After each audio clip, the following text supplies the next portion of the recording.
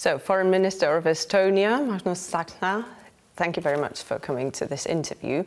Now, August the 24th is Ukraine National Day, and the country celebrates its independence that it gained after the collapse of the Soviet Union in 1991. But of course, this year there will be no mass events because of martial law in the country, because of Russia's invasion. When do you think will Ukrainians be able to celebrate their National Day again in the streets? I really do hope that already next year. But we have to carefully follow the principle that not to find a peace with any cost, in the meaning of we have experienced already this 2014, when actually the Russian aggression started. And then there was a high pressure to find the peace. But actually there was no real results or the finishing the conflict on aggression. So, and it was repeated again, with a full-scale war in Europe and the genocide and deportation of children. So what is our position together with the Ukrainians to follow the President Zelensky peace plan with 10 different points and to believe in that and support continuously Ukraine as long as it takes. But of course we must understand that Ukrainians are fighting not only for their freedom and lives but also for our values. So this is a common understanding happening today. But you haven't given up hope yet that the end of the war might happen over the next couple of months? I don't believe in that, really. I'm realistic. And this is a big mistake that everybody was expecting the counterattack, and now there is one counterattack and everything will be finished. This is not a war movie, as I said before as well, that people are watching the TV and it's already like 2.5 hours and we now waiting for the happy end and the heroes coming and having the final speeches. It's not like this. This is a huge strategy, and we have to deal with that. We have to finish this war appropriate way, that everybody understands that now it's finished. The international law is re-established, and also the leadership has put under the trial about the aggression crimes. The reason is that we have to push Russia back to Russia, and also take away any kind of understanding for the future to repeat this kind of aggression. And this is sometimes hard to understand because in war movies it doesn't happen. But this is not a movie, this is a reality, and this is not only the problem for Ukrainian nation, this is a problem for all of us, and especially for Estonians and Baltics and Poland, who are a neighboring country. Yeah, you've already mentioned the word accountability, of course, and ending it also on the legal field. And Estonia has been calling for an international tribunal for Russian crimes in Ukraine or against Ukrainians for a long time. It's not new. Where are we standing there? Is there any progress that you're noticing? Of course, there are progresses. If we talk about the crimes against the humanity, the war crimes, they are documented, and also there is a warrant actually about the Putin. And that's the reason why he's not able to participate on a different and this kind of big meetings, and this is a good sign. But we are talking about the crimes about aggression, the leadership crimes. And today, if you're following the United Nations Security Council, where the aggression is part, so they can veto all the different decisions. So we have to find the path or the way of international public law that we can put the leadership under the trial about the aggression crimes. Because I think that the people who are watching TV or following the news, they cannot understand that how Putin is not responsible for the aggression crimes. But actually international law at the moment is based on these kind of cases. But we believe that we can change it if we have enough the political will. And there is a way, and this is a long-term discussion, and we are really pushing it hard, because this is an existential question for all different nations, and for Estonia as well. And in the meantime, another discussion that is going on is, of course, about security guarantees for Ukraine. Estonia, again, one of the strongest supporters of Ukraine, has said that Ukraine has to have solid security guarantees also by NATO. NATO says Ukraine will become a member once the war is over. So what happens in the meantime? Shouldn't the allies give Ukraine some sort of a security guarantee-like measure so that they can feel safe again? We have to name things in correct ways. If we talk about security guarantees, and security guarantees supported by the military power, it can be only the full membership of NATO, based on the Article 5 rule about one for all for one. And this is not only one-way ticket in the meaning that if Ukraine will be attacked again, that we all go into the war to protect them. But the other way around, actually, in our region, after the war, when Ukraine will become the full member of NATO, they are one of the biggest military power and the only country who has really experienced the war against Russia using NATO weapons. So they can be a guarantee in our region as well, in military ways, in Suwalki Cap and the Baltics of the Poland. So this is a long-term understanding that there won't exist anymore like gray zones of neutrality. Even the people of Sweden understood it after like 300 years of neutrality. They decided to join NATO, and I really do hope that they will finally become full member. And this understanding is there. These kind of securities, they must be a part of the new architecture of our security in Europe as well, the real guarantees. But Estonia joined the G7 declaration last week, and this is a big thing in a good ways. They are much more like assurances for long-term commitments on the military ways and also the budget support and the political support and also recovery of Ukraine. And this is like the frame. It's not just a declaration. We coordinate the long-term support between each other in the frame of this G7 declaration of supporting Ukraine. And this is very important for Ukrainians as well, that they know this is not like the project-based support as it has been, because we are always waiting the final counterattack. And these two things, they're working together. Also, we must start negotiation process, official negotiation process, Ukrainian joining the European Union. All these three things together, they are the security assurances on different levels. So do I understand you correctly that you're not in favor of a Germany-like solution? You're here in Berlin at the moment, the capital of what was once a divided country, where only the West was a member of NATO and the communist East wasn't. And people are talking about the possibility of making that something workable for Ukraine potentially. Is that something that you see? Western Ukraine, member of NATO, Eastern Ukraine not? Territorial integrity is one principal value for Estonia through the history. We have been occupied, and we are very grateful for the countries who have never recognized this occupation, as US did all the years. So making any kind of deals under the Ukrainians or with their territorial integrity, this is a big mistake for the future. So we have to rely on the Ukrainians' will, and also understand that this is not just to finish the war, to find a peace. We have to finish the war in a proper way, that Russia or whoever leadership will never do it again. So it needs time, but also it needs like the continuously understandable international public law actions. So this kind of deals that let's I don't know, share the Ukraine somehow, or let's divide it, let's find a peace. This is not, I think, something that Ukrainian people can understand at all. I'm the father of the 4 children, and Estonia is putting 3.2% of GDP to defense.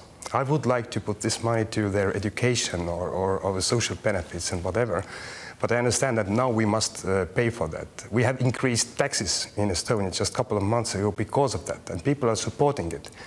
But we have to deal and get rid of the real problem, not just to hide it somewhere, as we have done during the last couple of years, couple of decades even. I would like to come back to that point that you mentioned, that we have to rely on Ukrainians, that they know best what's best for their country. Now, in the press conference with Annalena Baerbock, the German foreign minister, when you were asked about the increased presence of Ukrainian drones on Russian territory, you said that Ukraine does have the right to defend itself. Now, I would like to ask you, how far can Ukraine go in terms of choice, how to defend itself, even on Russian territory?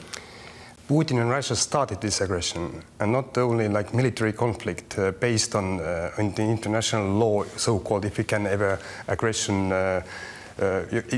aggression can ever some kind of having some moral ground. But there is a genocide, there is deportation of children. This is a full scale of awful actions in the 21st century in Europe. So Ukraine has all rights to defend himself, also using attacks in Russian territory. So we have to support it and understand it, because they fight for their lives.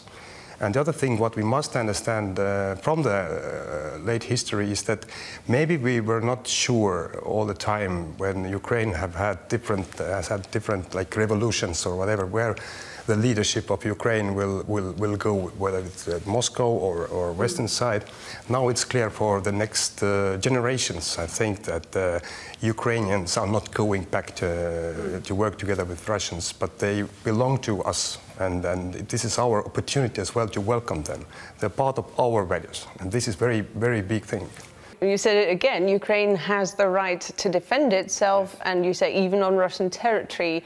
But the question is still, there is a discussion about whether the West or the Ukraine's allies should send essentially cruise missiles to Ukraine, and some people are saying they are afraid that those cruise missiles might then end up on Russian territory. So I would like to ask you about that question, because there's a very strong debate.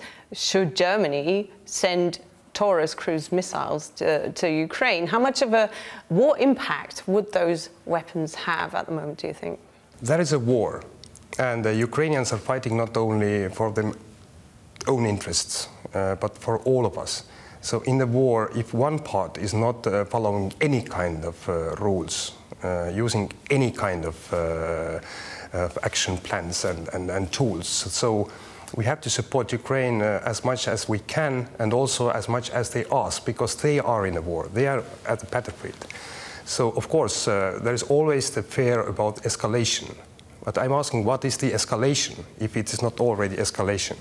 We cannot play the games like this, that Ukrainians are dying and fighting for their freedom and our freedoms as well, but we are just discussing here how can we help them and what is good or what is proper or what is not proper. Of course, we have to follow the human rights and the war crimes and all the international law things. But finally, we have to finish this war, and we have to support Ukraine to win the war. And the war is an awful thing, of course. If some people in Russia will die, I don't know, is it good or bad? Of course, bad thing. But Ukraine, they didn't start this aggression. So this is an awful thing, but this is war. As I mentioned before as well, not a movie. This is a real thing. So if we support as much as we can, and the Ukrainians ask, the earlier this conflict will be finished in the military ways. Is there a recommendation for the German government? I cannot recommend to German government. And I always say as well that somehow there is lots of criticism about the German government. But actually, if you think about the German history and the past, and also the big decisions that the German nation has made now to support military, the third country out from the European Union, these are the big decisions for the nation based on the historical background, and I think that we have to give more time for these kind of debates. And if German government has decided something, then I have been always sure that it will happen. Worst case scenario is maybe some other leaders can just promising that of course we do things, but actually nothing happens. So let's be patient and give it time, and also explain why these kind of decisions are needed. So I'm the Foreign Minister of Estonia, so we have given everything what we have. More than 1.3% of our GDP and most of our ammunition and everything, because we know that otherwise we must use them in our territory. Now Ukrainians use them in their territory to fight for us. You've mentioned several times now that this is not a war movie. How worried are you that people are getting tired of the war in Ukraine, worldwide as well? This is one mission what we have agreed in Estonia, that to explain constantly that not to get tired. It is understandable that the people, they have their own concerns and own problem to solve. We are living in a very difficult times in economical ways. Financial markets are, turbulent, but we have to understand that we must constantly support Ukraine. And I'm going around the world and explaining as well, not only the war situation at the battlefield, but also about the deportation of children. Really, we don't know exactly how many thousands of children are for sale now, 21st century in Europe, and kidnapped. These kind of stories, they touch actually all the mothers and fathers globally, in Africa, in Latin America, everywhere. So we have constantly explain what is really going on. And I think that today's communication gives us this opportunity as well. I think that Ukraine actually won the war already when the Bucha disaster and these awful actions came public, just a short period after the war started. Then it was a turning point.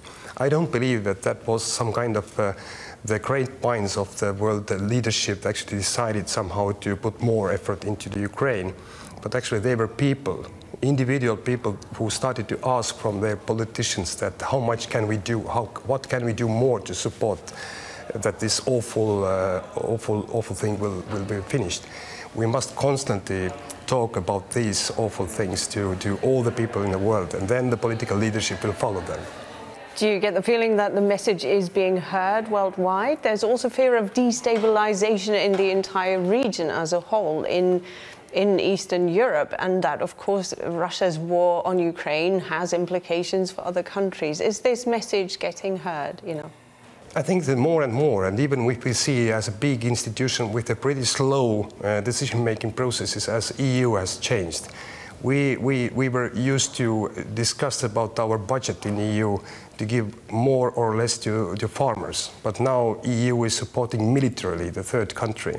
These kind of big changes actually are the reflection as well that there is an understanding beyond the different nations and the people that there is a support for that. So I think that people understand it, especially in our region, that we must support Ukraine and mainly based on our own security. And of course, we understand how difficult situation the Ukrainian nation is. But yes, there is an understanding. But of course, if you are living the other side of the world, sometimes it may look like that there's some kind of war in Europe. And that's the reason why you have to constantly talk about this awful crimes against humanity, against people, against women and children. This is like unique understanding globally. It doesn't matter what kind of religion you have. This is a common understanding as a human beings. And as Ukraine celebrates its National Day, you as an Estonian, your country has a lot in common with Ukraine in terms of history. You celebrate your independence, the restoration, also in August, and that also goes back to the year 1991, to the collapse of the Soviet Union. So how do you look at this war personally? You're fairly new to this job as foreign minister. What is your personal relationship to this war? As Estonian, the relation is very personal and from our families. And one thing is that we actually lost our independence and were occupied in 1940. And at this time, we tried to find a solution in peaceful way. But actually, we lost 1/3 of our nation, or 1/4 of killing, or deportations, or refugees. So what we have learned that we have to fight back, as Ukrainians are doing now. And the second thing is that never be alone again. This is a common understanding for all Estonians. So we must be a part of NATO, EU, all different democratic world organizations, and we understand the same way. We have to fight for Ukraine, that to integrate them in. This is the only way, not to play in the middle of the gray zones are finished. This is not the security for the independence. But also I was the defense minister of Estonia, and then I know as well a bit about the reality, about the capabilities, about the plans, about we need boots on the ground. So this is not only the theory, and this is not only politics, this is real capabilities, and it needs money, it needs men, and it needs as well the planning for the long future. So it has been a big change as well in Europe. Actually, we put more money for our own protection for the future. So I think that this aggression has opened a big change in the world as well, but I hope that the world will become more secure as it was. One last question on how you define the end of the war. I define the end of the war when Russia has pushed back to its territory. when the territorial integrity has reestablished, when the international law has reestablished in the meaning as well of all the crimes against humanity and the war crimes, but also the crimes about leadership. When we have started to use the frozen assets, actually we have delivered the law draft for that, and I hope that the Estonian Parliament will adopt it this autumn as an example for European Union as well. How can we actually use these frozen assets to recover the Ukraine? And I really hope that then after the war was finished, and already now, even when the war is ongoing, we build up the Ukraine all together. It must be a part of our common understanding and also our common economy in the future, as it was Marshall Plan after the Second World War. So then I'm satisfied. Thank you very much, Estonian Foreign Minister. Thank you.